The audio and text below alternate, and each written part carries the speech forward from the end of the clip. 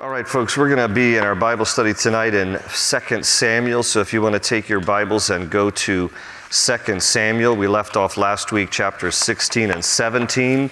So while you're finding your place there in chapter 18, I'm going to just quickly put up for you the points from last week's study. If you weren't here, we tried to take some principles away from each of these chapters. From chapter 16, we noted, be sure to investigate both sides of a story. That's Proverbs 8:17.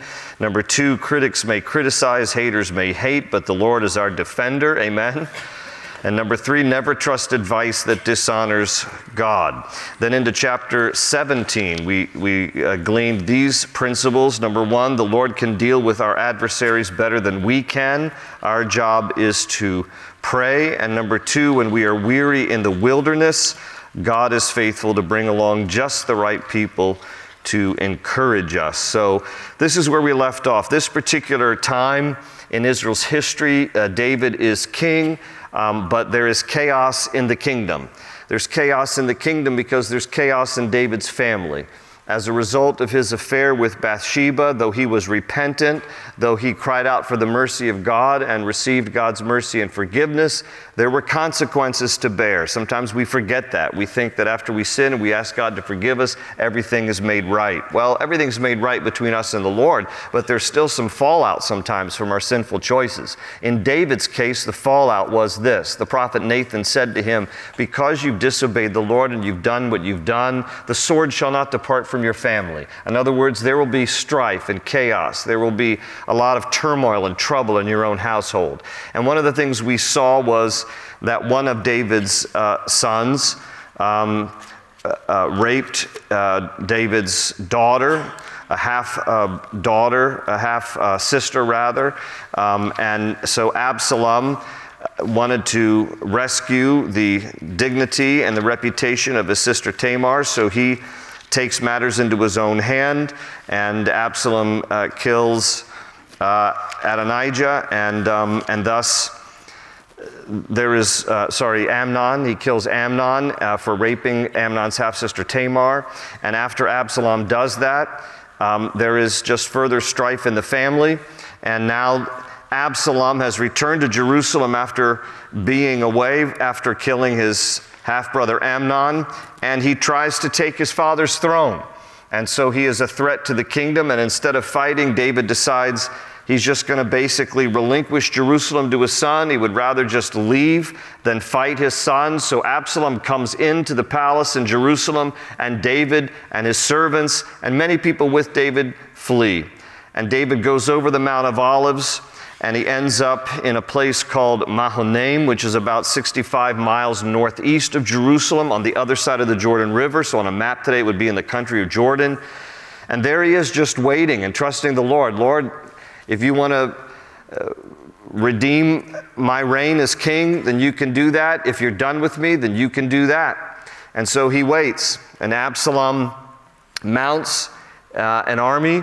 Absalom, his son, mounts this coup against his father's reign, and one of the people that he recruits into his coup is Ahithophel, one of David's closest friends and advisors, who happens to be also the grandfather of Bathsheba. And so now there is about to be literal war between the house of Absalom and the house of David. And Absalom with his army is seeking where David is, and David now has his army, and there's going to be war. Well, in chapter 18, verse 1, it says, and David numbered the people who were with him and set captains of thousands and captains of hundreds over them.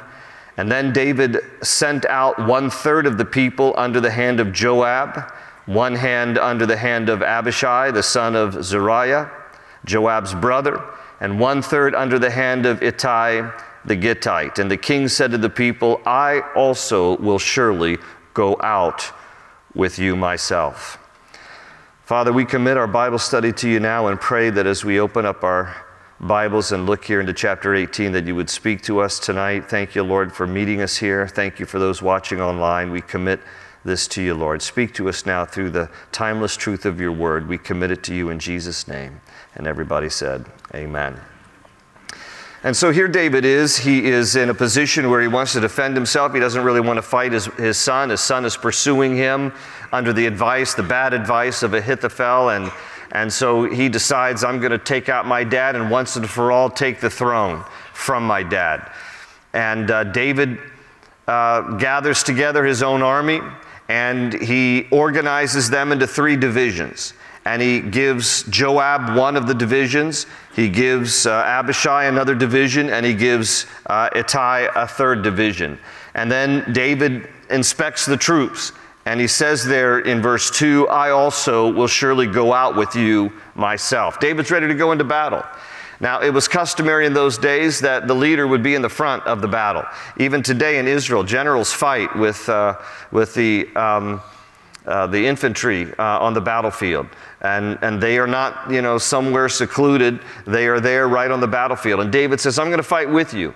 Now, why is he so eager to go with them? I think it's because he's learning from his mistake in 2 Samuel chapter 11. It says, at a time when kings go to war, David was in the palace. And David was in the palace, and that's when he had the affair with Bathsheba.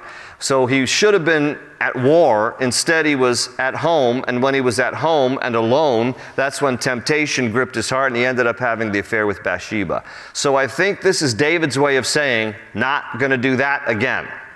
I'm going to go to battle like kings are supposed to do. And I think it's an important point for us to remember here from chapter 18. Number 1, don't repeat the past, learn from it. David didn't want to repeat the past. He wanted to learn from his past.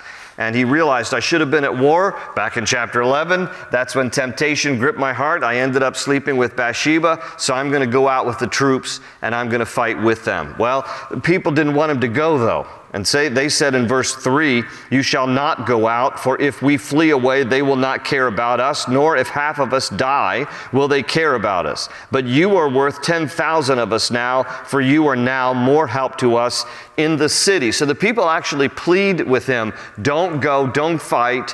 You're still king. You have much more value than we do.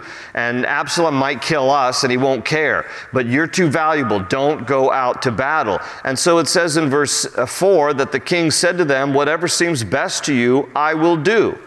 And so he doesn't go because he's afraid of going or he's going to repeat his previous mistakes. He ends up taking counsel and he realizes, you know what? If I'm of greater value to be with the people, I'll stay with the people. And so he hangs back. And it says there that so the king stood beside the gate and all the people went out by hundreds and by thousands. So there he is by the gate. He's in Mahanaim. He's not in Jerusalem. He's inspecting the troops. They're marching out and he's giving them, a little bit of motivation. He's giving them a little bit of encouragement as they go. And it says in verse 5, now the king had commanded Joab, Abishai, and Ittai, saying, deal gently for my sake with the young man Absalom. And so notice there, David didn't say, for Absalom's sake. He said, for my sake. Like, if you have a relationship with me and you love me, please don't kill my son. Please bring him back alive. And it says there, and all the people heard when the king gave all the captains orders concerning Absalom. David wanted all of them to hear.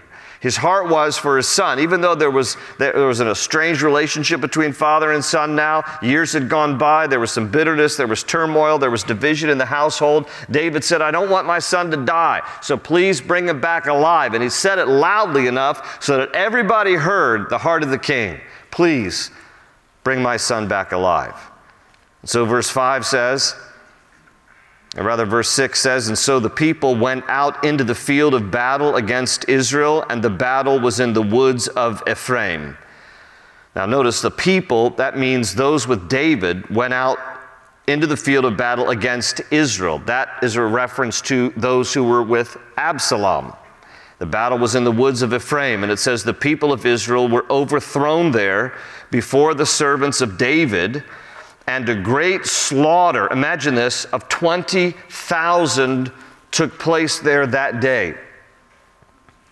This is terrible. 20,000. Try to imagine 20,000 bodies strewn across the landscape, dead. Verse 8, for the battle there was scattered over the face of the whole countryside, and the woods devoured more that day than the sword devoured. What in the world does that mean? The woods devoured more people that day than the sword devoured. Here's what it means. It speaks about how God intervened. What it's referring to is the fact that God, through these unusual ways in the woods, killed more people than the sword. So through them falling into pits, or God unleashing wild beasts in the woods or swamps, different commentaries you read, they speculate, well, how did the woods kill all these people? Well, we don't really know, except this is a reference to the fact that God intervened. And it's a good reminder to us, for you note takers, number 2, that God helps us in our battles in unusual ways. There were people who were dying in this battle because God intervened. And that's why this verse says what it does, that the woods devoured more people than the sword did, because God stepped in and they died in the woods. And maybe people didn't know how they died, but they died. And God intervened to do that. And that's how He will often work in our lives. There are times in our lives where God will intervene and God will fight for us and do things for us in unusual ways. And we will often get through it and realize, I think God stepped in and intervened in some way. And God does what He does on behalf of His children whom He loves. And it says then, verse 9, then Absalom met the servants of David. Now, that literally means Absalom was overtaken by the servants of David. Absalom rode on a mule. The mule went under the thick boughs of a great terebinth tree, and his head caught in the terebinth. And so he was left hanging between heaven and earth, and the mule which was under him went on. Now a certain man saw it and told Joab and said, I just saw Absalom hanging in a terebinth tree. Now I got to stop here. We have to have a principle out of this, right? So this is number 3 for you. Stay off mules and out of branches. That's actually a joke. I don't really mean that. I was actually trying to be clever and think, like a Chinese fortune cookie, man with head in branches cannot get ahead, something like that. But actually what I decided on was to be a little bit more serious, and that is that God opposes a rebellious spirit, because that's what Absalom had here. He had a rebellious spirit. In 1 Samuel chapter 15, verse 23, the Bible says, for rebellion is as the sin of witchcraft, and stubbornness is as iniquity and idolatry. And God was dealing with Absalom because of his rebellion. And so here he is on a mule. Now that's not very prestigious, is it? You're the self-proclaimed king and you're riding a mule. Couldn't you have found a horse somewhere in the kingdom? So he's riding a mule, and he's riding through the forest. The terebinth tree are like oaks with low-hanging branches that was easy. If you're on a mule and you're obviously up higher, easy for you to get caught in the branches if you're not ducking. Now, a lot of people believe, and this is possible, a lot of people believe, if you remember back in chapter 14, it described Absalom as a very handsome man with long flowing hair, and that this is just the description in chapter 14, and that once a year Absalom would cut his hair and weigh it, and in modern terms it would weigh about 5.5 pounds. So he had a lot of hair. So just think, black raven hair. He's this Israelite, and so a lot of people think as he's riding on the mule that his hair gets tangled in the branches of the tree, and that's possible. Yeah, that much hair that when you cut it off once a year, it weighs 5.5 pounds. I mean, that's liable to get caught in something. But it doesn't actually say that. It just says that his head got caught in the branches. Now, somebody sent me this wild picture off of social media that somebody had taken of a buck that actually must have been running full speed through the forest somewhere and got his head stuck in the V of a tree and couldn't get himself loose with his antlers, and so he ended up dying. It's just this picture of this buck, in between his head, in between the V of the trunk of a tree. So that could have been the kind of thing that happens here. Maybe as the mule is going along, his whole head gets lodged and he's hanging here, he's suspended. Now he hasn't died yet, but he's under great duress, obviously, here hanging between, and the language is interesting, the way it reads here. So he was left hanging between heaven and earth. And I read one commentary on this where it says that both heaven and earth had rejected Absalom, and so he's hanging between both. You know, what he was doing on earth wasn't right, and he's not right with God, and he's just kind of suspended between both. It's kind of a picture of his life. He's not doing what's right on earth, he's not right with God, and he's suspended between heaven and earth. And here he is hanging, whether it's by his hair or by his head, one or the other, but it literally says his head caught in the terebinth. It doesn't mention his hair, but nevertheless, this is obviously a very precarious situation. And this one guy reports to Joab. Now, Joab is the commander of David's army. Says, hey, by the way, I just saw Absalom hanging in a terebinth tree. And Joab, verse 11, Joab said to the man who told him, you just saw him? And why did you not strike him there to the ground? I would have given you 10 shekels of silver and a belt. That doesn't seem like much to us, but in that day, that was a big deal. Now think about what Joab is saying to this guy.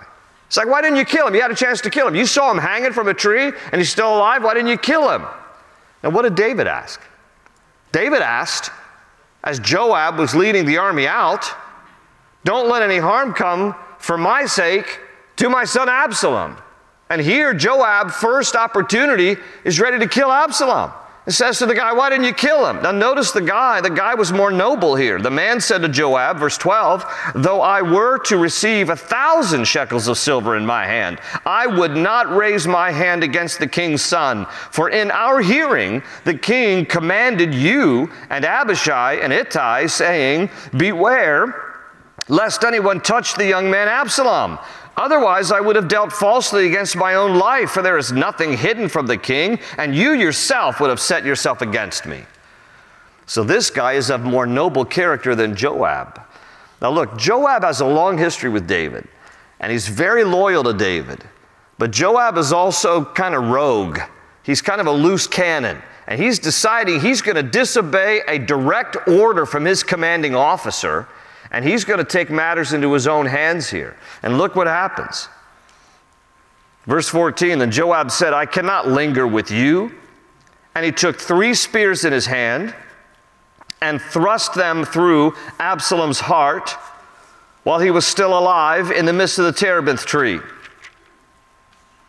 And 10 young men who bore Joab's armor surrounded Absalom and struck and killed him. So think about this.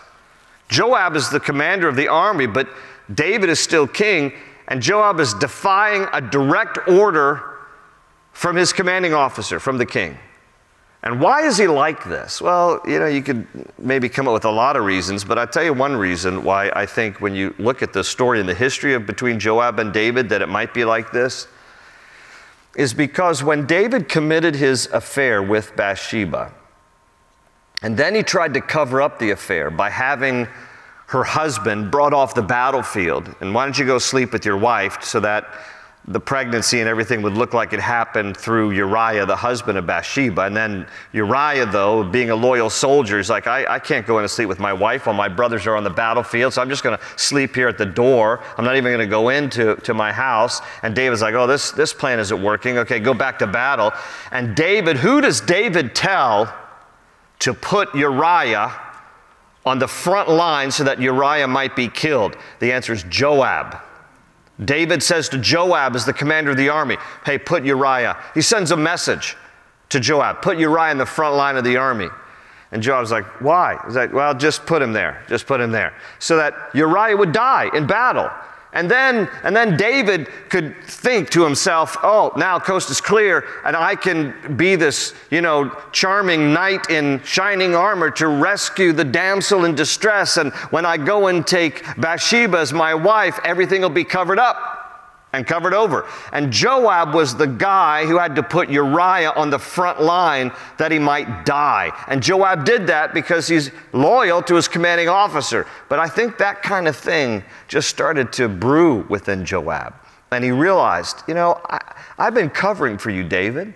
And, I covered for your affair, and I put Uriah, the husband of Bathsheba, on the front line, and I'm tired of doing your dirty work. So he's not as loyal in this sense to David. And when Absalom here is hanging in the tree, Joab just decides, you know what, with all due respect to what David wanted, I'm going to take matters into my own hands now. And I'm going to put an end to all of this. And I'm not saying it's right.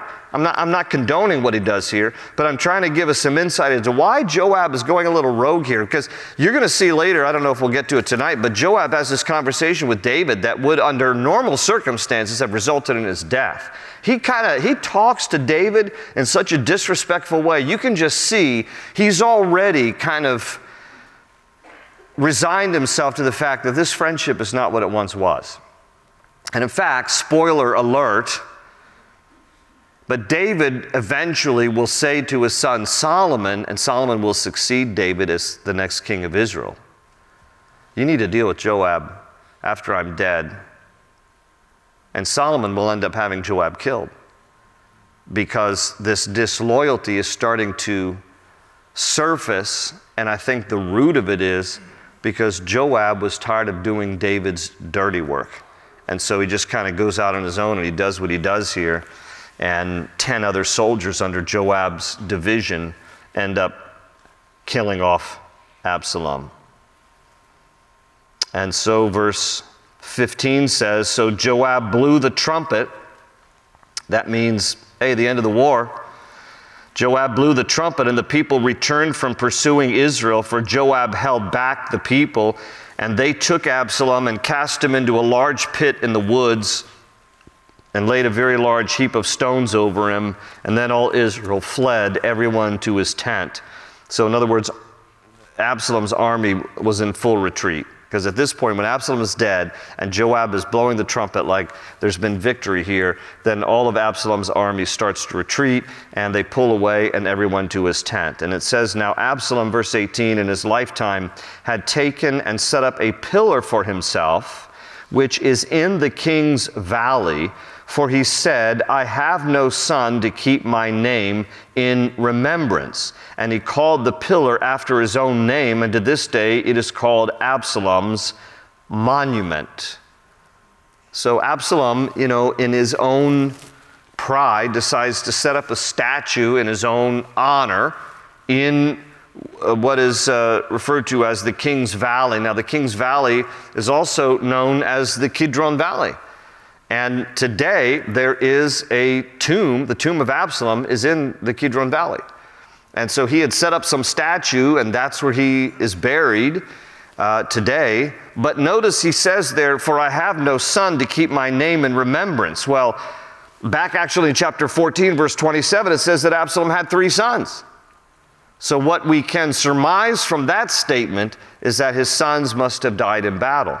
And Absalom says, I have no heir.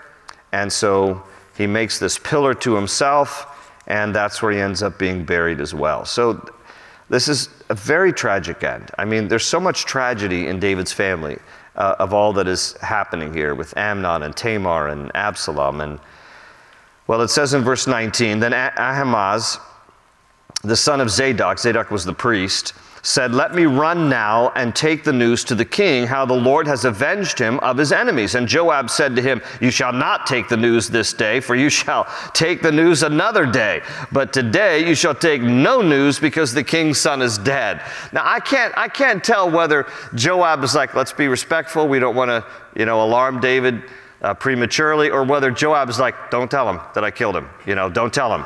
But he says, we'll do this another day. And then Joab said to the Cushite, go, tell the king what you have seen. And so the Cushite bowed himself to Joab and ran.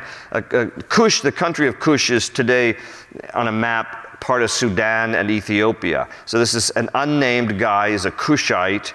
And Joab says to him, you go ahead and you take the news. And to Ahimaaz, he says, no, I don't want you taking the news. We're going to send this guy.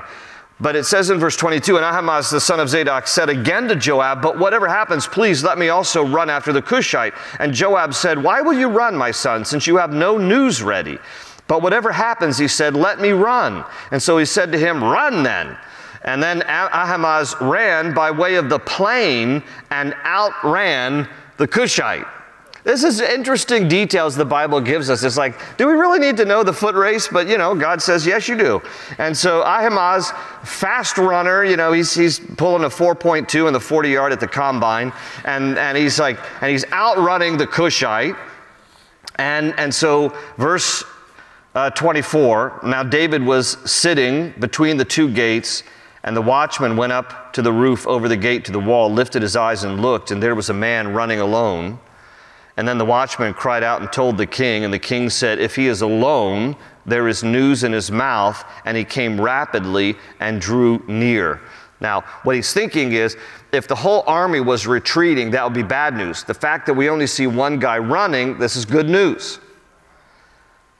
Verse 26, then the watchman saw another man running, and the watchman called to the gatekeeper and said, there's another man running alone. And the king said, he also brings good news. That's the assumption. And so the watchman said, I think the running of the first is like the running of Ahimaaz, the son of Zadok. I wonder how he ran that he was recognized from a distance. Maybe he was just that fast, like a gazelle, or maybe the way that he was, his motions was like, that guy runs kind of funny. That must be Ahimaaz.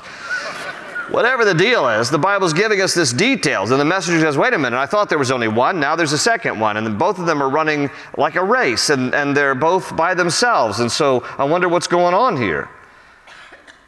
And the king said, he is a good man and comes with good news. And so verse 28, so Ahimaaz called out and said to the king, all is well. Not really. And then he bowed down with his face to the earth before the king and said, blessed be the Lord your God, who has delivered up the men who raised their hand against my lord the king. Okay, so the coup is over, but the king said, is the young man Absalom safe? The first thing on the father's mouth, because he's concerned about his son. Ahimaaz answered, this is his answer, when Joab sent the king's servant and me your servant, I saw a great tumult, but I did not know what it was about.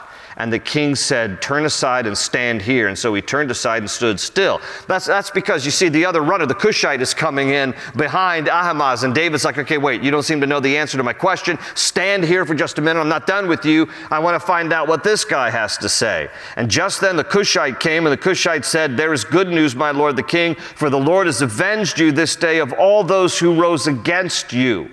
See, both the Cushite and Ahimaaz are thinking big picture. You were being pursued. There was this attempted overthrow of your reign, and that's done now. But they're forgetting that the reason it's done is because Absalom is dead. And they don't know yet how to tell David this. They're thinking big picture, but David is thinking in very personal terms. What about my son?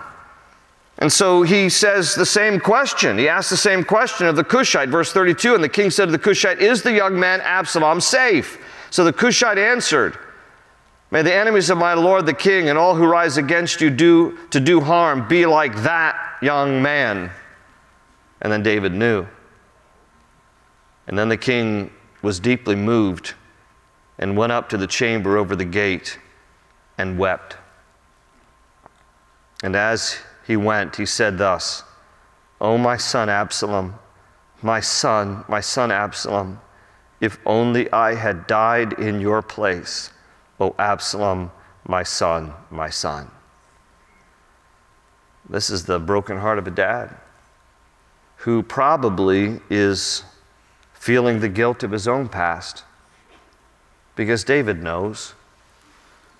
The reason Absalom is dead is because there was an attempted coup. The reason there was an attempted coup is because there was bitterness between father and son. The reason there was bitterness between father and son is because Absalom took revenge on the rape of his sister Tamar. The reason why that happened is because there was a sword in the family of David. The reason there was a sword in the family of David is because of David's adultery with Bathsheba. David knows that when you trace all of this tragedy back, it ends up at his own feet. So he's brokenhearted on different levels.